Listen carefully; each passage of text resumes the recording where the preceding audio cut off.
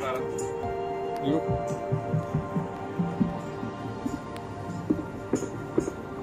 Näet sä? Toi vuosi. Eikö aika hieno? Juu.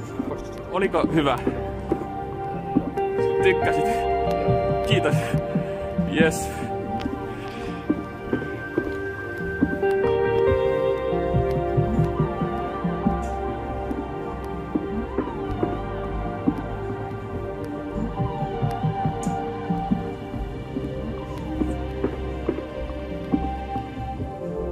Katu taikuttaa.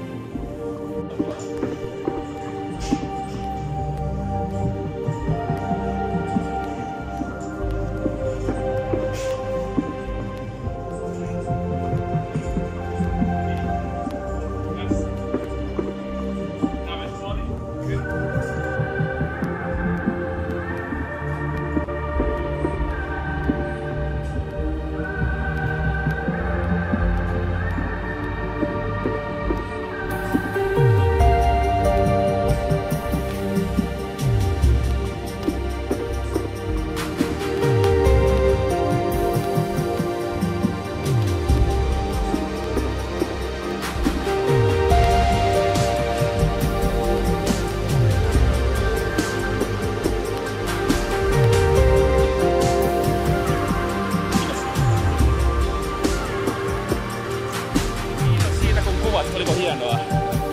Olihan se aika mukava. Eikö se aika ihmeellistä? No joo, Se vaan liikkui siinä. Eikö se aika makea? Niin, pitääkö hauskaa? Yes. ei mitään, kiitos. Yes, tähän. Yes, kiitos. Yes, hyvä.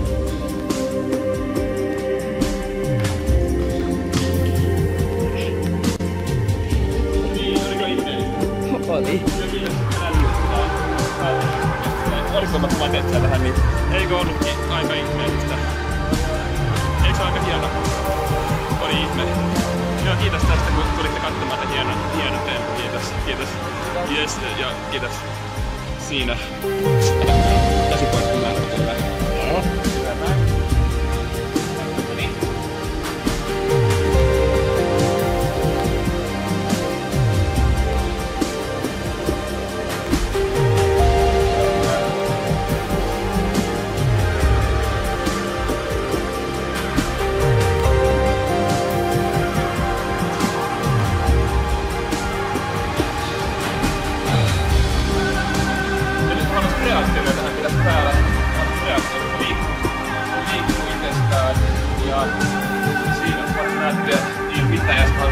Tähän videoon, että miltä se tuntui, kun mä näytin sulle, että tää liikkuu itekseen. Miltä se tuntui, kun tää liikkuu?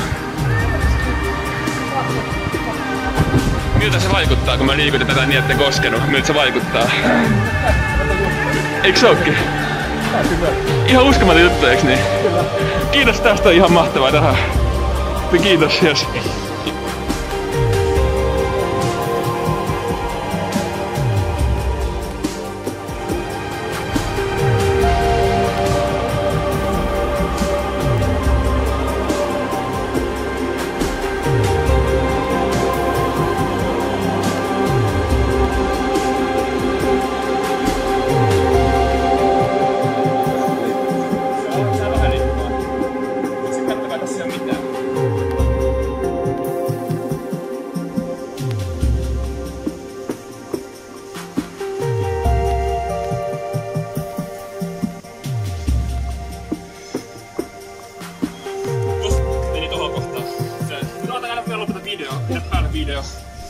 Niin mä haluaisin kertoa, että kiitos tästä, kiitos tästä, että autat minua ja kiitos tästä hienosta jutusta. I consider myself an alchemist. An alchemist is basically a mystical chemist, right? And one of the great feats that alchemists used to do is they would take lead, just take a chunk of lead, and they could turn lead into gold.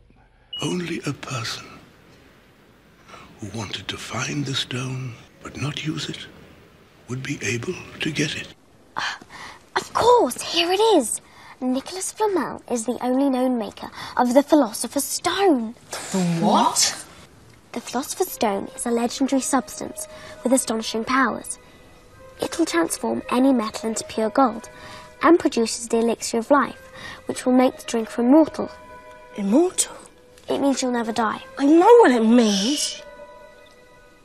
The only stone currently in existence belongs to Mr. Nicholas Flamel, the noted alchemist, who last year celebrated his 665th birthday. Only a person who wanted to find the stone but not use it would be able to get it. There is no good and evil. There is only power, and those too weak to seek it. Together, we'll do extraordinary things. Just give me the stone! Get the stone! Only a person who wanted to find the stone but not use it would be able to get it.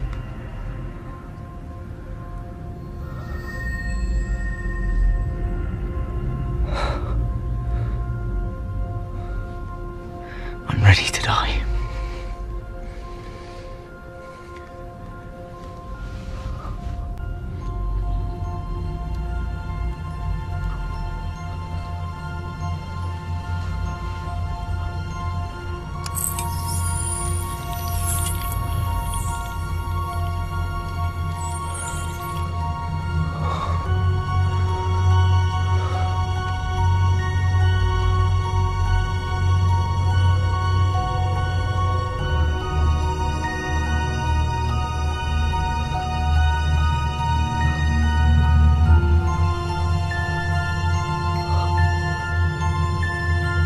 Resurrection stone.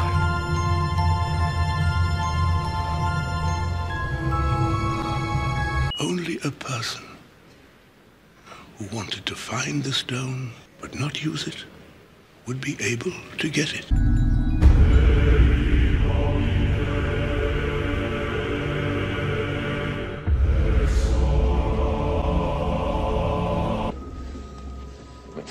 This was never about money for us. It was about us against the system.